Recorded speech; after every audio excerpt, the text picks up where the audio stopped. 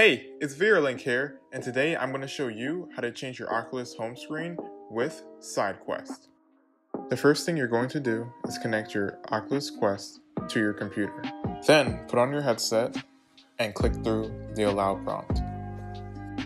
Then go on SideQuest and go to Custom Homes. Find whatever custom home that you want. Once you're on the custom home that you want, you should see options for the different Oculus homes that came with the Oculus Quest 2. I recommend picking an Oculus home that you don't really like because the custom home will replace that. Now, go back into your headset, go to Settings, then Virtual Environments, and then press whatever original Oculus home you replaced.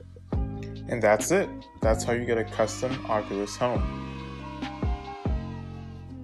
If you liked this video and it helped, please like and subscribe. It would really help the channel out. Thanks for watching.